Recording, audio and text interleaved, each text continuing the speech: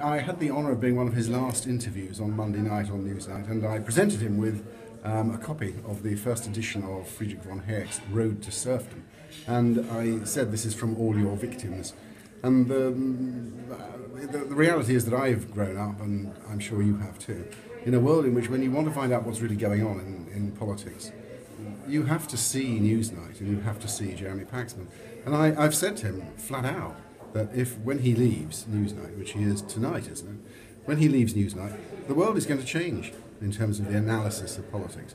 Because there is nobody, they're all marvellous people at the BBC, but there's nobody quite like him in terms of his ability to analyse what's really going on.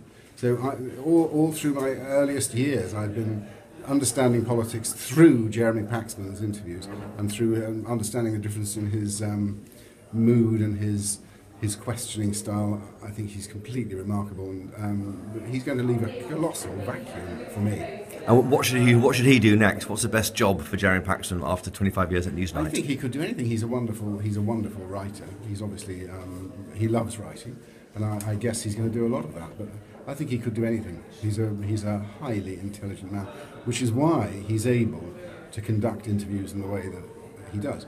That ability is not luck. It's not sort of show business. It's a consequence of real intellect and also real study. Whenever he's interviewed me, I found he knows the subject absolutely backwards. So this is going to leave a huge vacuum.